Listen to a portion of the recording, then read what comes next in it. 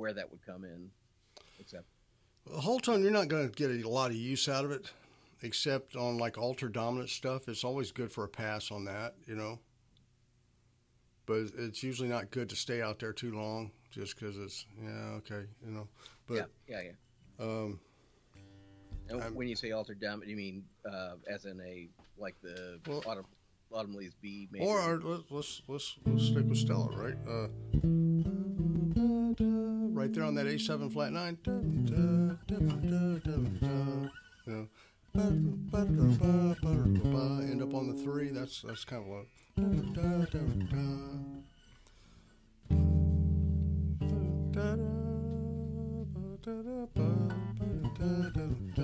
You know, something like that. Get in and out real quick. So flat 7.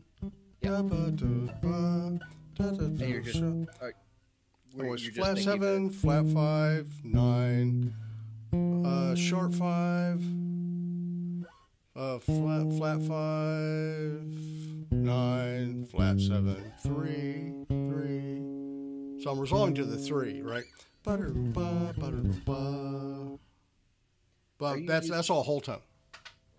Are you using? I guess my brain wants to treat. Was your question other places you use whole tone, right? That I'm not misunderstanding that, right? No.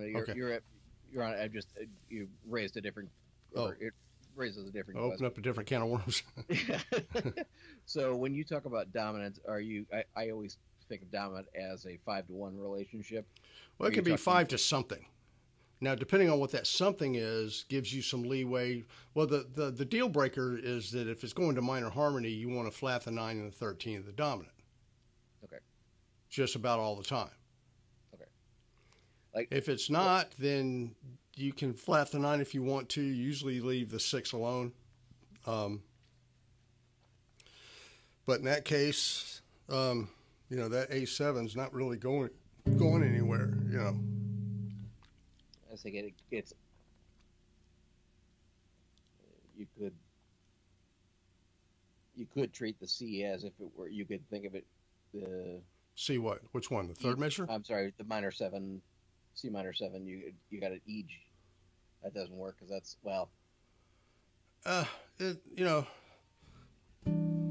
Thinking of the C as if it were an E, so you're going. Because really, the way the tune was originally written was 2 measures of B flat. Oh. The original Stella by Starlight was not. It wasn't da da ba da da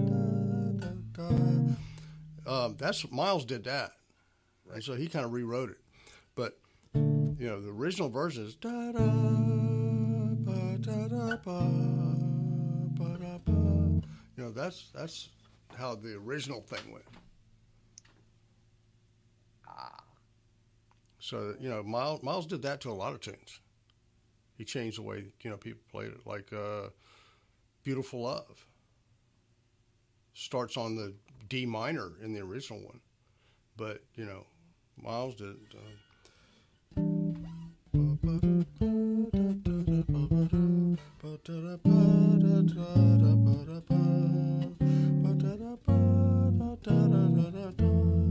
That tune? Yeah. But the original was it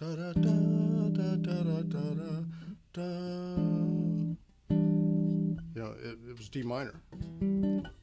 I'm sorry.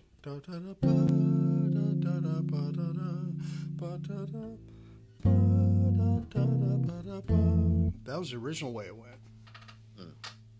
So jazzers got a hold of it. Miles did that to a bunch of tunes. Well, which is why he's Miles, I guess. But yeah, I mean, he changed the way people don't really know that about Stella. That the original way, was 2 measures of B flat, then to C minor. I confess I've never looked for the show tune version of it anywhere because. But in any case, getting back to the A7, anytime you have a dominant, and especially an unstable one in terms of it resolving someplace, it's going somewhere, it's not stationary like in a 1 chord of a blues, that you could, you could throw a whole tone over it for a minute, just for hell of it if you want to, You know, the thing is just not stay out there too long because it kind of gets, you know, what? But if you do something like resolve it, kind of like this is one of the whole tone licks. I don't even know where I got this, but start on the flat 7 of the dominant.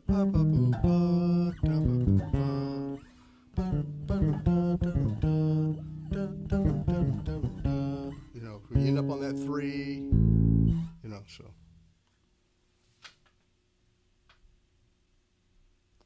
If you're a guy who likes to use whole tone a lot, if you want to check out, check out Pat Martino's solos.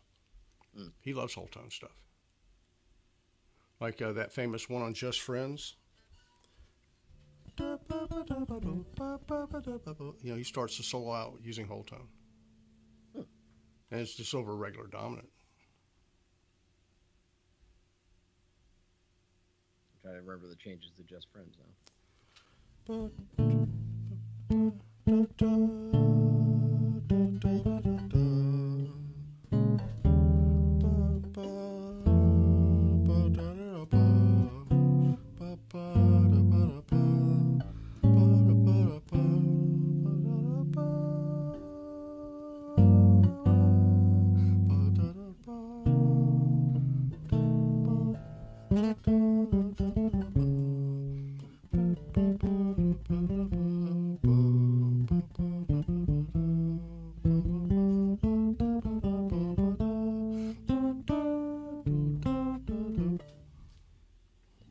So B flat major, B flat minor, or some people like B flat diminished there, but B flat, backdoor dominant F, A flat D. Now some people like do different shit, put diminished stuff there, and then G7, G minor, C7, A7, D minor, G7, G minor, C7, B7. So the verse starts on the 4 major. Okay. I'll have to listen, and I'm not saying this because I didn't want to go down the rabbit hole. I'm not in love with whole tone. I was trying to think of an application. Well, you're not going to use it every day. I mean, it's all. I mean, I've heard some jazz educators say, don't waste your time with it. Yeah, I mean, you don't need to spend a lot of time there. Unless you're going to play A-Train every night and you run out of things to do. But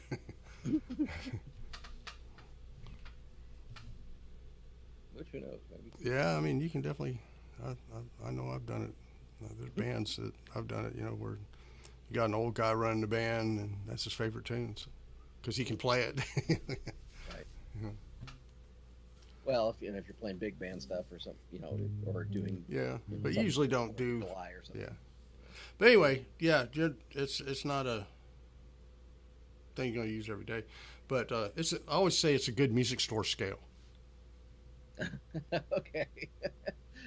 If you want to go sit in a music store, pick up a bass and try it out and, start going, and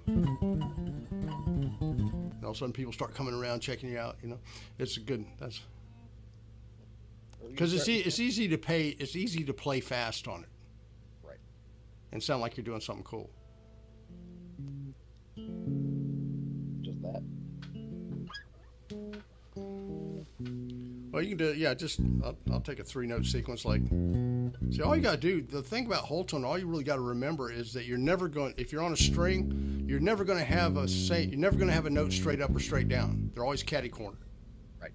That's really all you got to know about it, geography wise. But you.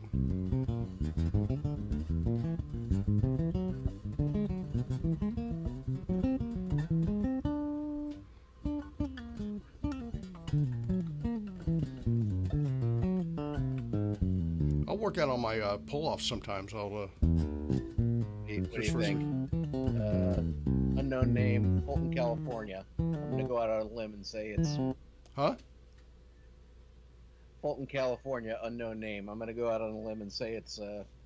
Hey, what, your warranty run out again? Yeah, apparently. That or my student loans are... Oh, yeah, man. God, I didn't realize I had that many student loans out, man.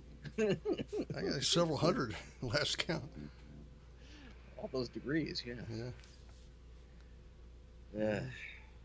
Anyway, sorry. But cool. Okay, that's. But you were saying using it for a pull off, but that Well, just as a, I try to find musical.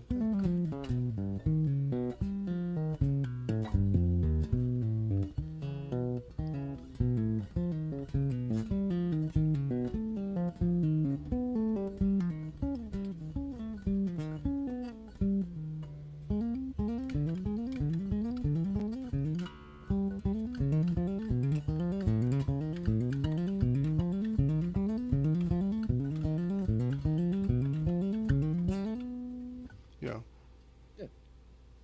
good for that kind of stuff.